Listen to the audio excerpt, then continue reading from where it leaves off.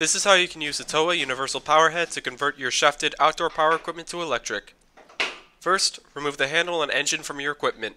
The steps to do this will vary by manufacturer. For this steel line trimmer, I use a T25 torque screwdriver to remove 3 screws, 2 on the handle and 1 on the engine.